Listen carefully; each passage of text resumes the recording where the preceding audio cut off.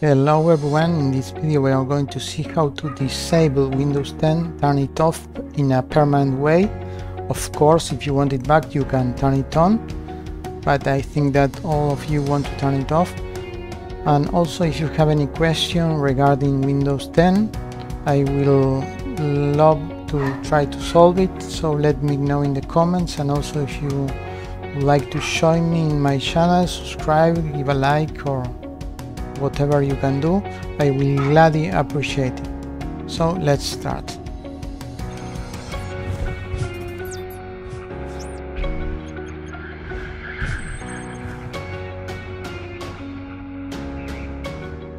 The problem with all Defender versions in Windows Vista and above is it's integrated into the operating system and installs by default with no visible or hidden option to uninstall. Many people are looking for ways to disable or remove it from their system as they prefer to use other software. For example, on Windows 8 and 10 you cannot turn off Windows Defender completely anymore. A click on Settings in Windows Defender opens the control panel for the program in the new Windows Settings application. You can turn the program's real-time protection off temporarily, but if it's off for a while Windows will turn it back on automatically. It is unclear why Microsoft made the decision to change the behavior of Windows Defender in this regard.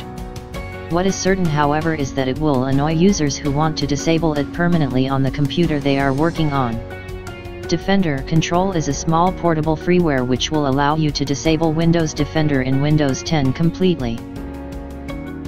So how to install it? You go to the page that I provide in the description. You go down here where it says download.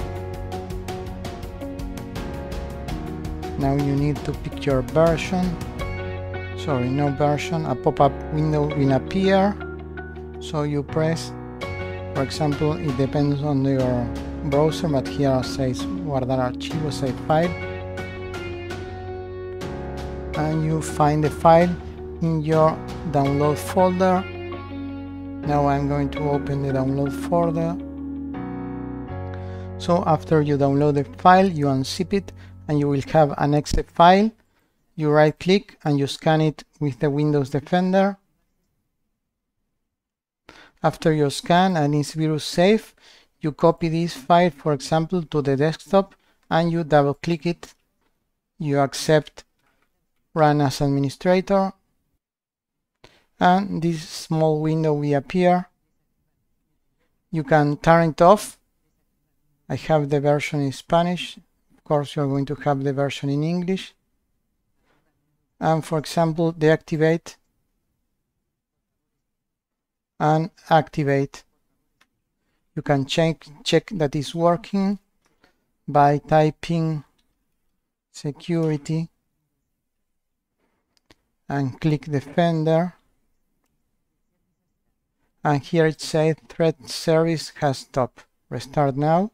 Or you can go here and activate,